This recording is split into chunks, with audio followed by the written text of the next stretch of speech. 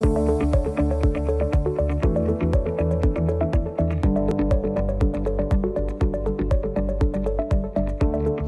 let me ask you, the whole question of testicular cancer. My understanding is very significant issue, young men 15 to 34? 35. 35. Number one cancer? Number one cancer in males from that age bracket. So this Why?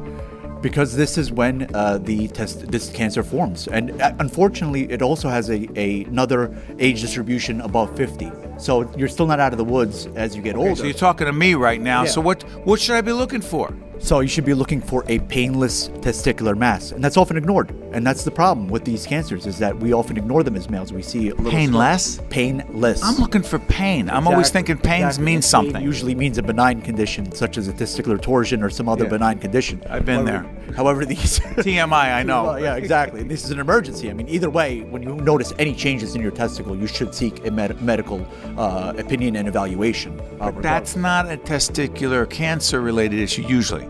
No, that's not. When you have pain and you have torsion, that's a surgical emergency. That's not a cancerous process. Okay, but you said what we're looking for is a mass. Like, how big a mass? Does it matter? You notice any swelling or lump that's painless in your testicle and it is not going away, you should seek immediate medical care from your primary doctor, especially if you're in the age bracket of 15 to 35. How has the treatment evolved over the years, doctor? Thankfully, testicular cancer is one of the most curable solid malignancies known.